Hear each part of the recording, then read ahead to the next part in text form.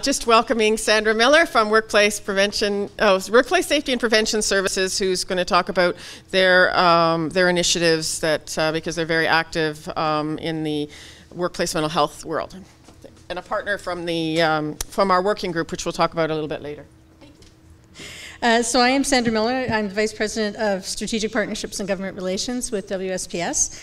So I'm not a mental health specialist. We do have a team of mental health specialists within our organization. They're decentralized through the regions. And we also have a strategic advisor who I'll speak to a little bit later who helped work on the national standards. So we have a foundation of staff that are specializing in this area.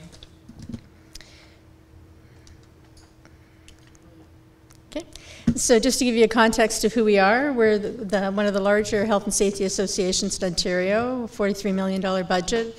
Our responsibility is to serve the 162,000 member firms, so similar to Jeff, the 10 to the province. We still are looking at our ways of one-to-many approaches of disseminating information to make sure we cover all of the sectors that we're responsible for and bringing the communities into that equation, as well as all of the system partners that we work with in Ontario. Oh, there we go. Sorry, wrong one. So someone else did this one for me, so it has a few more fanciness than I would normally put in. Basically, I think many people's journey was pole vaulted into activity with the standard being released, right? So we had worked on the standard, Andrew Harkness from our organization. So we have been on the journey longer than the standard had been since its release. But definitely the standard has created a lot of interest from firms, and it provides an excellent framework for us to continue to build content around. One of the other foundational things that we've done, and a lot of people have spoken about this today, is we also received a grant from the Ministry of Labour through their OSHPIP program 2 years ago. And we partnered with 13 public health units across Ontario to pilot a particular program called Investing in Healthy Minds at Work to over 300 firms. Because we had a cohort of firms, which is very difficult in the sectors that we represent because of the fluidity of people moving from job to job, we were able to follow these firms for the last 2 years and have done evaluations every 6 months for the 2 years. And this poster, which I'll have sent out to you, speaks to the feedback that we've been getting from firms. And one of the big things, as John alluded to, that we've learned is in many cases, it's about the readiness of the firm to be able to bring the mental health conversation into their culture.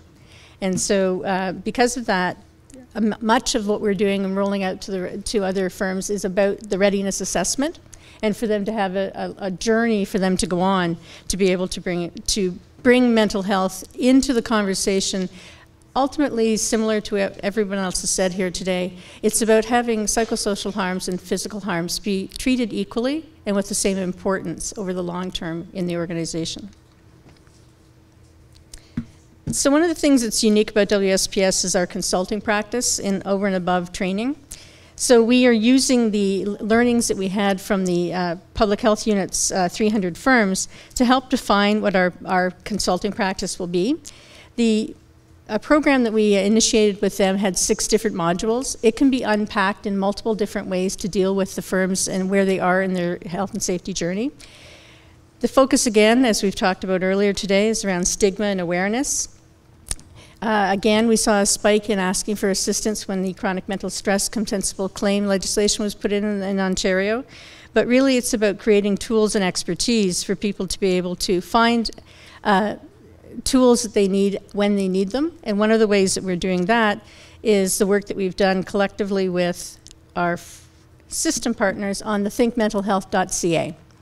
So this is a website that has been contributed to by many of the partners that we work with. One of the decisions we made at the very beginning of this was that it wasn't to build new tools until we knew what we needed. So in the thinkmentalhealth.ca are over 70 peer-reviewed tools that have been created by organizations that have been in this field for years. In many cases, health and safety is a newcomer to the mental health journey. So working with the Canadian Mental Health Association, working with Guarding Minds at Work, working with ComSoc, all the tools that were described here today are up there as well, is an opportunity for us to get material out to small and medium-sized businesses in an accessible way. The system will be continuing to curate this site and adding new tools and doing a gap assessment as to where tools are missing or where tools may be a little bit too sophisticated for small businesses and being able to make them more accessible and change them for their use. The other thing we wanted to talk about, and when we're talking about tools, is in our training suite. So we do have a number of products and services, and I really want to thank Terry for one of the pilots we just finished last week. So our most recent tool is actually taking a look at training for Joint Health and Safety Committee members. So Terry collaborated with our organization and brought together a collection of union representatives to go through the tool with us. So it has OPSU, CUPE, the Elementary Teachers Federation, ONA, United Food and Commercial Workers, and Unifor all got together a couple of weeks ago with our mental health specialists to provide us with feedback on a training program, a one-day training program for Joint Health and Safety Committees. We also have an introduction conversation starter. We have a raising awareness. And again, it's meeting people where they are from 1 hour to 2 hours. Taking a look at how managers should respond is a half-day program. The new Joint Health and Safety Committee is 1 day. We have partnered with Canadian Mental Health Association for Mental Health First Aid Basics, which is a 2-day program. And then we have the Investing in Healthy Minds at Work, which is what we use for part of our consulting practice. So I think one of the things that we want to mention is that really, for us, this is all about collaboration and partnerships. So it's taking a look at the public health units, working with the Canadian Mental Health Commission, working with our system partners to take a look at promotion of mental health. The national standard is really our guide, and the work that we're going to do going forward is really about unpacking that guide, using the 13 factors, but at a very tangible, tactical way of providing tools and services to our customers so that they are looking at what they can do first in their organizations. And what we've learned from most of the organizations that we've started this journey with is that the top 3 factors, not dissimilar to today's discussions, are on organizational culture, civility and respect, and psychological harms. So we partner with Dr. Martin Shane, Bill Howitt, a number of other partners, and the system partners. And you're going to talk about the mental health working group a little bit later, or do you want me to just...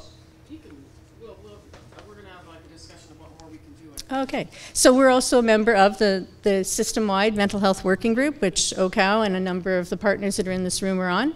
The other thing that we're doing across the system is we are also partnering with some of our systems. Not everybody needs to be in all of the health and safety businesses.